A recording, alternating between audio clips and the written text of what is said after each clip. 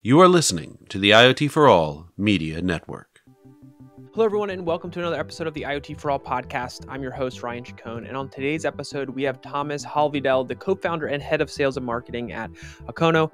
They are a company that was founded in 2015 with a product portfolio of different sensors and beacon solutions for various IoT and Industry 4.0 applications, as well as development of customized hardware products. They work with various different partners to build end-to-end solutions such as indoor navigation, asset tracking, condition monitoring, and many more. Fantastic company, great people there too. Thomas and many of the other people I spoke with were wonderful. On this episode, we cover a lot about different topics. We talk about challenges in the IoT space, challenges with hardware, talking about the standards in IoT and kind of how they play a role. We also talk about the role hardware companies play in IoT in general. Sensor types, process for building versus buying off the shelf, kind of how to approach that decision-making process, how to approach that buying process, and also partnering versus building everything in-house yourself and kind of the pros and cons to both of those. It's a great episode. You'll get a lot of value out of it. But before we get into this episode, I want you to take what you know about IoT and expand it by a factor of 1,000. That's what our sponsor for this episode, Impinj, is doing. With the Impinj platform, everything can be connected, from strawberries to supply chains, from IV bags to inventory. Impinj is creating the internet of every little thing. To learn more, go to impinj.com/IFA. That's Impinj with a J, IMPINJ.com/IFA to learn more. And without further ado, please enjoy this episode of the IoT for All podcast. Welcome, Thomas, to the IoT for All podcast. Thanks for being here this week. Hey, thanks for having me, and glad to be here. Yeah, it's fantastic to have you on as a guest. I wanted to start off by having you give a quick introduction about yourself to our audience. Yes, thank you. So I'm Thomas, 47 years old by tomorrow, Oh, and nice. have a long background actually in telecommunications and in consulting. And at one point, we were fiddling with hardware and experimenting, and I was so curious about IoT and how mobile actually conquers the world that we founded Aconno, right? And that's where I am today. And I'm more on the marketing side, so I'd like to understand more the business challenges and see how we can match them with technology to Hmm. find solutions, right? So more in the area where innovation happens, you could say. Well, first off, happy early birthday. And Thank you. I wanted to ask, so tell us a little bit more about Akano and kind of what you all focus on, the role you all play in IoT and things like that. Yeah. Yeah, so Aconno is 6 years old, right? So we still sometimes say startup because hardware tends to have longer cycles, but we're actually quite established by now. Originally, we founded Aconno with the idea to help companies having better tools to create IoT showcases and use cases. So we had a development board, a programmer, the fitting communication modules, a big pile of code for that, right? And it was kind of positioned between an Arduino and a Raspberry Pi, right? Hmm. And that was how we started, and then it came differently. And when you were starting the company, what opportunity do you really see in the market? Tell us a little bit more about that founding story. I always think that's super fascinating to talk about. Actually, I was in a big telco company, and Okay. we were doing a lot of things for both smart home, but also smart manufacturing and Industry 4.0. And it Hmm. was early days, and you could see how um, the ideas were there, right? To use sensors, to measure Right. vibrations, to go to predictive maintenance. But doing that was so difficult. You started fiddling with Arduino, and then you built a tower of things, and that was so far away from products. And then we had the idea to create this platform that would fit in the middle. And where you are now, talk about some of the use cases or areas that you focus on as from a kind of vertical standpoint. Yeah, yeah. So where we've come to actually, when we started with this development board and things, the industry actually has quickly asked us whether we could also produce and deliver full sensor systems, right? Hmm. And that is actually that's the two things we do today. We have a platform on tools and hardware. Like from battery all the way up to different sensors, the computing, right, and how we can manufacture systems for our customers. But we also have a range of own sensor beacons that we produce in scale, right? And these are then used in and all sorts of different industries. There's not this one thing, but we're in healthcare, but we're also logistics, right? We have use Right. cases in automotive and in Okay. heavy industry, right? And when you're working with organizations on the kind of the hardware process for them, how do you kind of describe to them the role that hardware and just generally hardware companies are playing in the kind of development of their solution and the success of their deployments? Hmm. Um, well, it's sometimes it's very easy. People tend to come more to us with an idea. So very recently, we had an agricultural company with an idea for predictive maintenance sensor, Mm, right? And they normally are very far away from electronics and right. IoT in that sense, right? But they had a very good understanding of what they wanted to have, right? So they wanted to understand how the product is used, and how long it is used, and in what conditions, right? And we would then turn to them and say, like, how can we help designing a system, designing the hardware, right, to measure what they need to find out, right? So operating times, operating speeds, vibrations, vibration peaks, right? So Mm, we're not only doing the hardware there, we're actually creating the system, right? So it's right. the hardware, but also the firmware that runs on the chip, right? So we Right. can look into the magnetic field and understand how that is spinning, and from that we can calculate your rotational speed, for example. And when you're in these conversations, is this all the data that you're collecting? This is the focus is really to help kind of pair them with the right type of sensor for their deployment. Yeah, actually, that's in most cases the customers have a very specific idea on business and what they want to find out. But then it's a Okay. question of, can it be done, right? And Right. how accurate can it be done, right? So we typically start with experiments and later end with a full design and custom design product. And when you're having that conversation, I know a lot of times a big point with when it comes to selecting the correct hardware is being able to buy off the shelf versus kind of going that custom route, like building something from scratch. How is that conversation usually handled? And how do you kind of advise companies that are maybe listening to this to kind of be thinking about that decision? Yeah. Oh, that's a very good point. Everything that's custom Yeah, typically tends to be expensive, right? Expensive sure. in design and making and maintaining, right? And it's typically not a route we recommend to go, right? Okay. Um, when we talk about custom designs, what we actually have is we have something that we would call the aconno base, which is like our toolkit, right?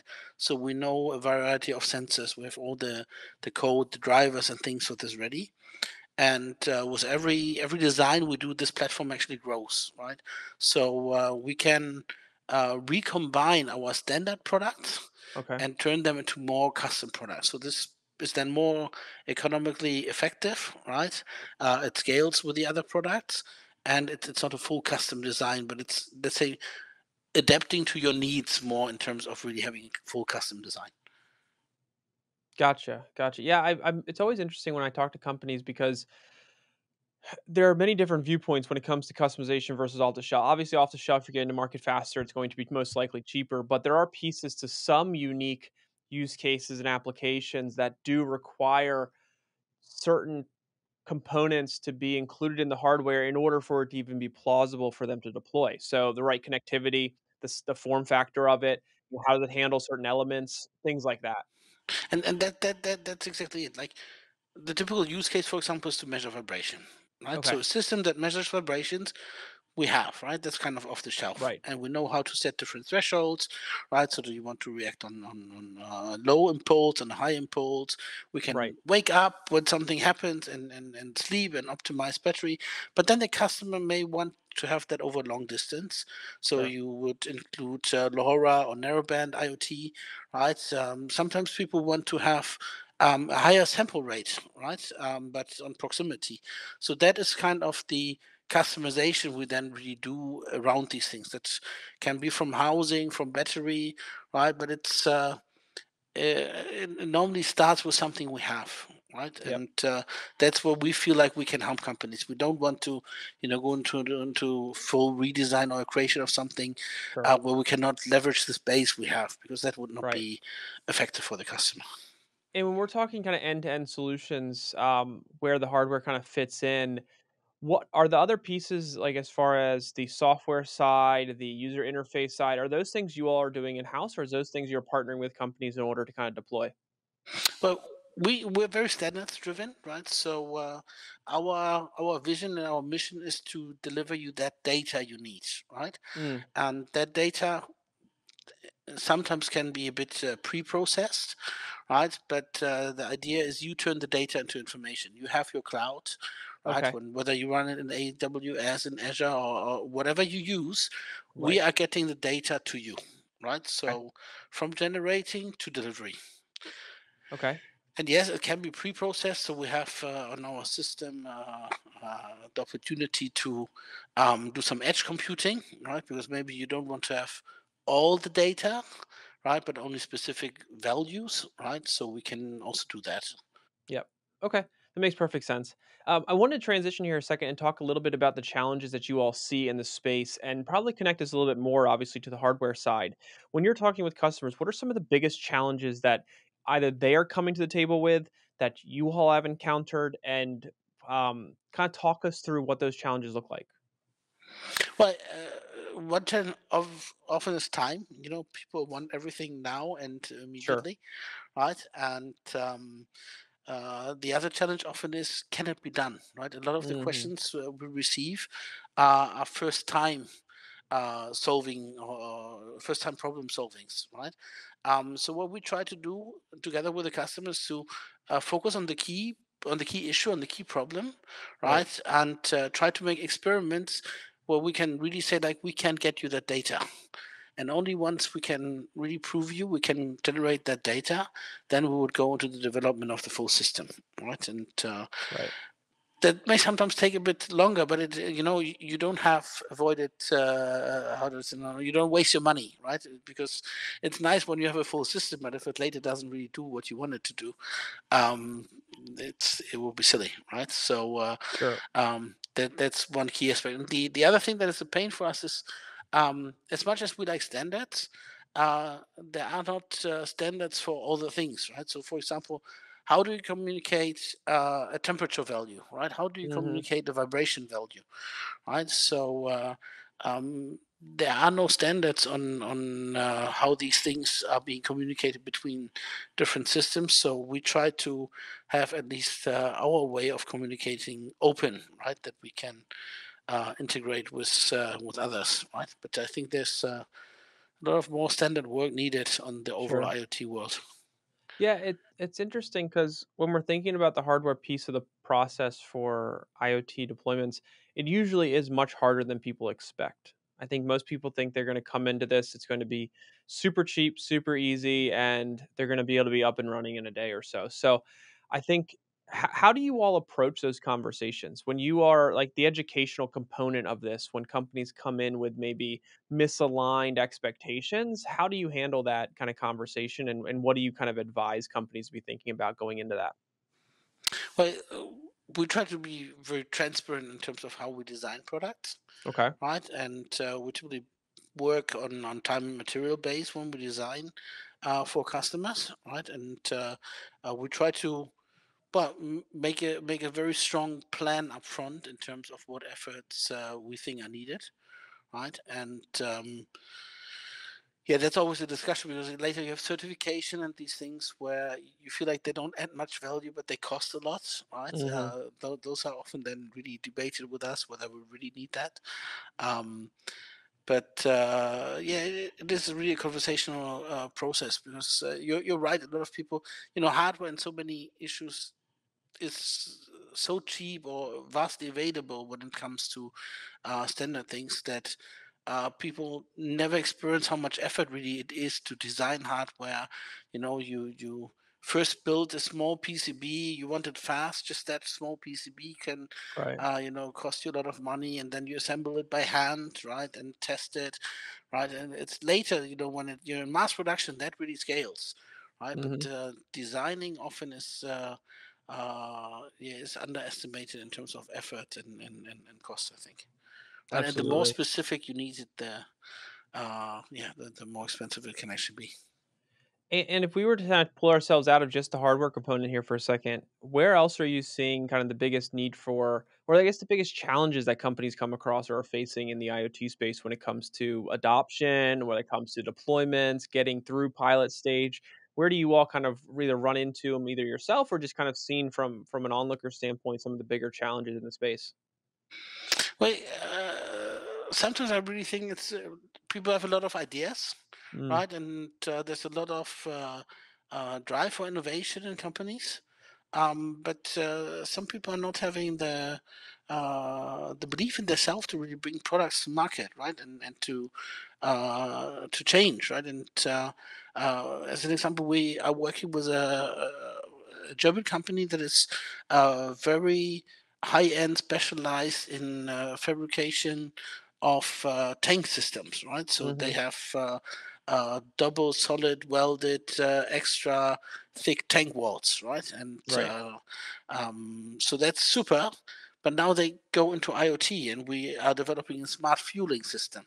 And the developers they have eventually from the COBOL days, it's like they are so far away from anything that's web or software as a service or so, right? And all that digitalization in the wider fields, thinking about what is the next digital level for your product.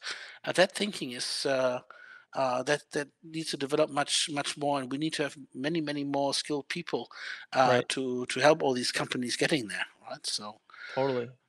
And when it comes to like when you're talking about the skilled people that are needed to kind of help get companies to this stage, what do you look for when you're working with companies as far as their internal team makeup from a technical perspective? Are you kind of really hoping companies have people inside that understand the technology or can learn the technology in order to be able to support the deployment once it's kind of out there? Or is that something that you kind of just assume they're going to be relying on you and maybe your partners to handle? well, our engineers love it when you have skilled people on the other side, right? And that's totally awesome. But we try to keep technology a bit away from the people and think about what is the use case they want to solve with us. How can we help them with technology, but not making technology the subject, right? So we want to make sure we develop for them, right? And we explain what we do in technology, but we try to keep all the jargon and these things a bit away, right? Because our customers are typically good at their use case, right? So we don't understand the industry necessarily they're in, right? I'm Sure. not an expert in healthcare nor in agriculture, right? So Right. I need to have their expertise on the use case, right? And we would then try to bring it together with our expertise on technology, right? And work as an agile team together, right? So we Mm, integrate customers in our development process, right? But right. I said more from the use case side. We try to avoid them needing to think about what APIs are and how devices Right. Right. communicate. Yeah. Yeah. No, that makes a ton of sense. I think that definitely helps speed up the process and not having to rely on them to have a team to support it internally, which I definitely could see being a roadblock. So as we wrap up here, let me ask you, as our audience is listening to this and has questions and wants to learn more about Akano and everything you have going on, what's the best way for them to do that and kind of stay in touch? Oh, we'd love to get in touch. So any questions, we're always open 24/7 on social media, whether it's LinkedIn, Facebook, right? We have a lot of videos on YouTube, right? And where we explain use cases and also share details, right? And there's always email and phone, right? So Right. never hesitate to just reach out. We try to be available. Fantastic. And anything new or exciting kind of coming out that you're looking forward to this year, whether it's from the company, from the industry in general, that our audience can kind of be on the lookout for?